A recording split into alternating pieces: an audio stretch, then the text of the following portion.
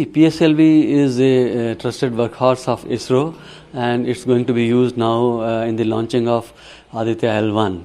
Aditya L1 has to find its place eventually at a point called L1 or Lagrange 1, which is a point between the Earth-Sun line in the direction of the Sun, about 15 lakh kilometers from the Earth.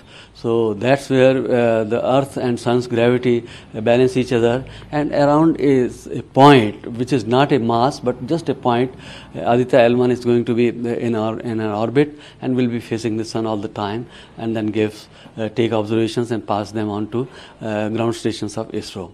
But apart from this, PSLV rocket has been used for most of the launches by ISRO.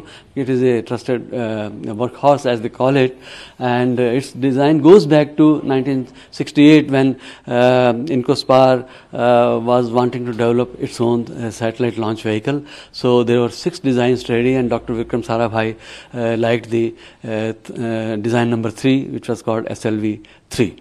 So Dr. Abdul Kalam was roped in to develop it further, and that's how SLV-3 came into being, and then it was used for launching Rohini satellites in space, but SLV-3 had a limitation of payload mass of around 40 to 50 kg.